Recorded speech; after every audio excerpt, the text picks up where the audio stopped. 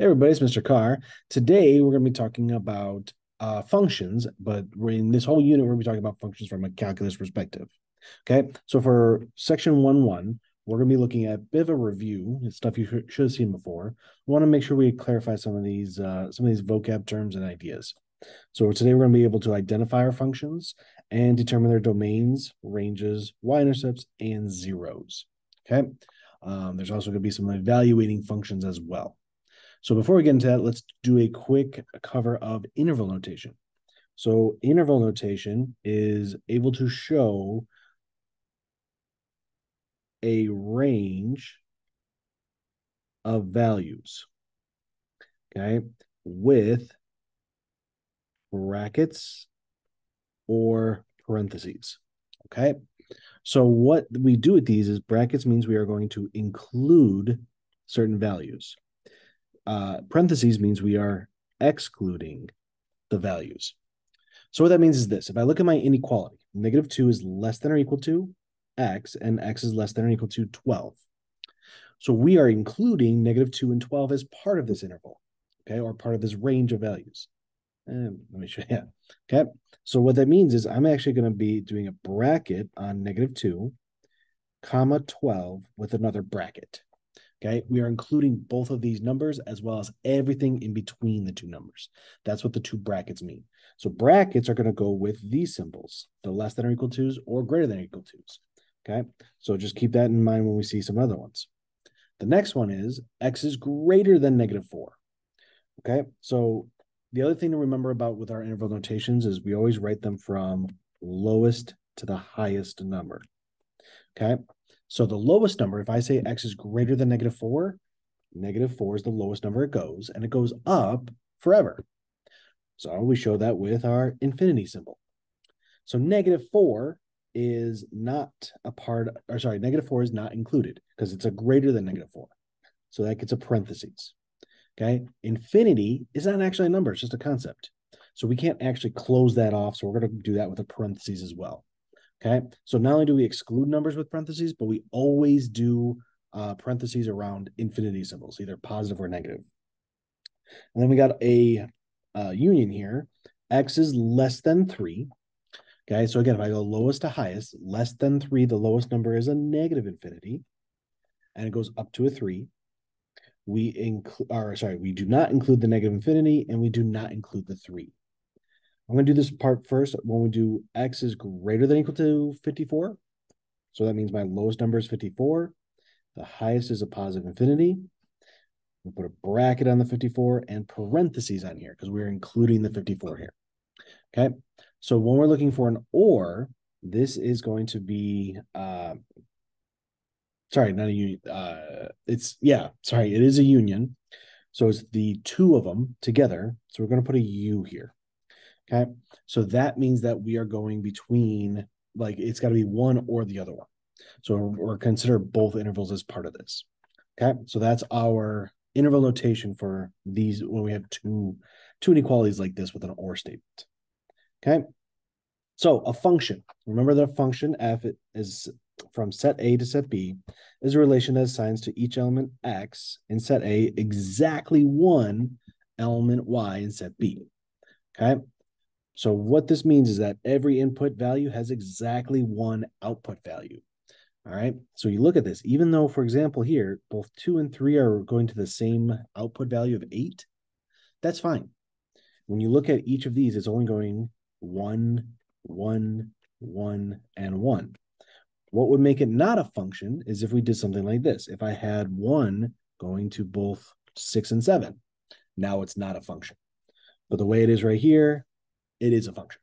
Okay. So again, we're looking for every input having exactly one output. Now we can also see that in a graph pretty easily. It has to pass what's called the vertical line test. Any time you have a vertical line, you can only pass through one point at a time. So it helps sometimes to have, if you have like a straight edge, I'm going to use that as my little digital one here. If I take this and I drag it across, you notice how I only ever hit one coordinate point at a time. Okay. If it ever hits more than one point, it's not a function. So this one passes the vertical line test.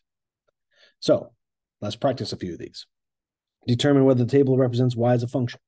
So if I look at my inputs, I've got 1 and 1 are repeated inputs, and they're going to two different outputs, -1 and 1. Okay, so what that means is this is not a function. Okay, I have two different outputs for the same input of 1. Same thing happens with the 4 here, going to -2 and 2, same idea. So these are two different ways why it's not a function. Okay, determine whether the graph represents y as a function of x here. So again, because we have a graph, it might help if we do a vertical line test. So I take it and I just drag it across. Does it ever hit that curve more than once? No. Okay, so it passes the vertical line test. So yes, it's a function. Okay, determine whether x equals 3y squared represents y as a function of x. So the biggest thing here with y being a function of x is it helps to have a graph. So x equals 3y squared, that's actually going to be, just a very rough sketch here. It's going to be a sideways parabola. Okay, so which that means it's also going to fail the vertical line test. So it's not a function. Okay, it's helpful to go ahead and use your graphing calculator to try to graph this, although this one's a little bit difficult than a normal graphing calculator. But feel free to use Desmos. That's a great tool for something like this. Okay, now we're going to evaluate some functions. So remember with our function notation, when I say f of x, x is the input, then f of x is the output. So this is the result from that. Okay, so in this case here, x is equal to 3. So when I want to find f of 3, we are going to plug in 3 for every single x value. How I kind of like to start this is I'm going to replace all of my x's here with parentheses. And now I'll go back and put the 3 in. Now I feel like this helps, especially if you're doing the negative numbers. So now we just do our order of operations. We can do exponents. We get 3 squared is 9. 2 minus, excuse me, -2 times 3 is give me -6, then -8. And then f of 3 is going to be 9 minus 6 is -3, minus 8 is, 9 minus 6 is 3, minus 8 is a -5. Okay. This also works if we are going to work with expressions. Here, my input is 2a minus 1. That's going to be replacing x in this case. So f of 2a minus 1 is going to be, again, I'll do parentheses squared, minus 2 times parentheses, minus 8. I put 2a minus 1 in both of those sets of parentheses, and now I just have to simplify this one. So I'm going to start with 2a minus 1 squared. Remember, this is actually going to be 2a minus 1 times 2a minus 1. So I'm going to distribute here. So I'm going to have 4a squared minus 2a plus 1. So 4a squared minus 4a plus 1. So get a little start here. We get 4a squared minus 4a plus 1. Here I'm going to distribute the -2. So that's going to become a -4a and a +2, and then -8. And now we're just going to combine our like terms. So f of 2a minus 1, 4a squared. Got -4a is going to give me a -8a. And we got a +1, +2, and a -8. So it's going to be a -5. All right. Okay. Domain. As a reminder, domains are going to be all the possible input values. So for the most part, it's going to be the x values. Now think about some restrictions that we're going to cover. Here's restriction number 1. Since we're dealing with a square root, okay, restriction number 1, cannot square root a negative.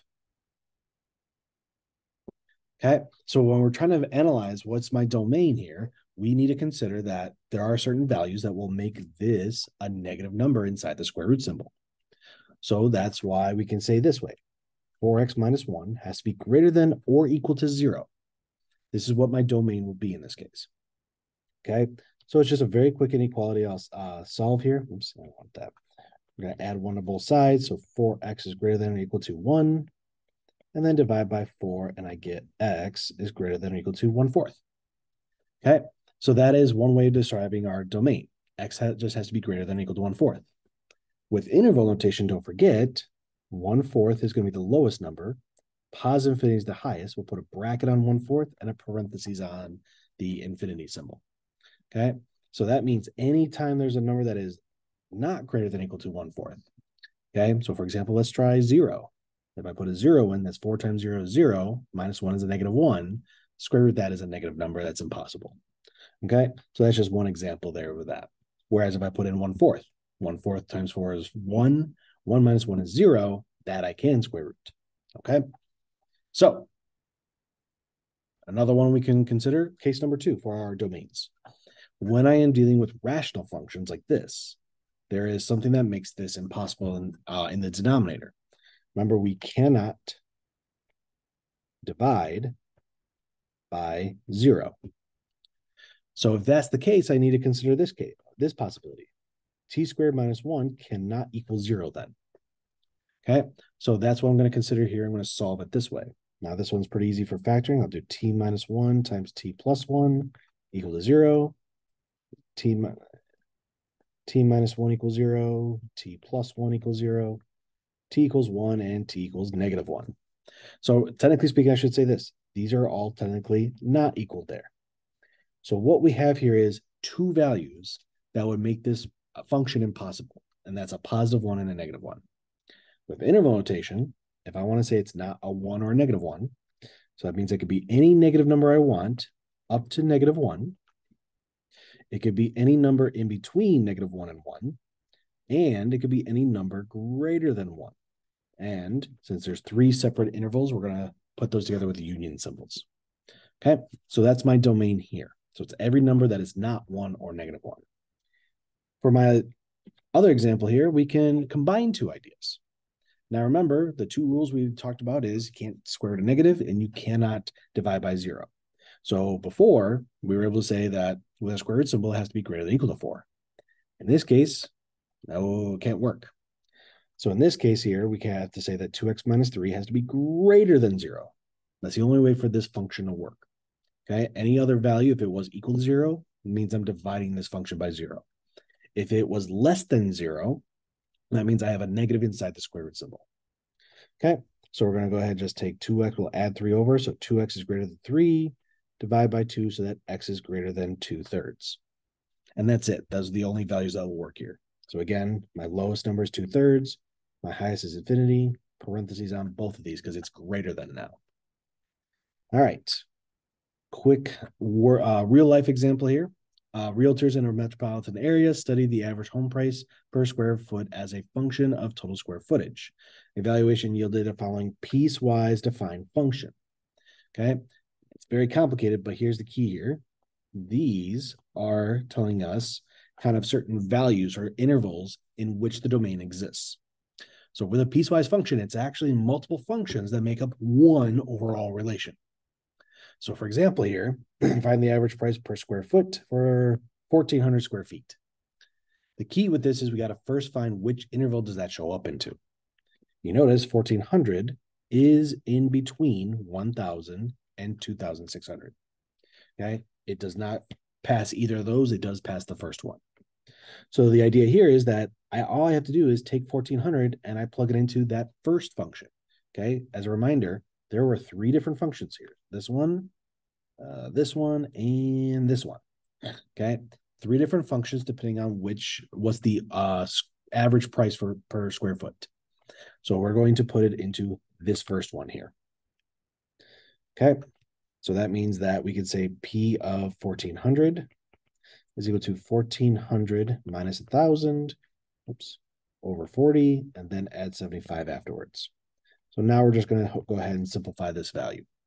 Okay, so we got 1,400 minus 1,000 is going to be 400 over 40.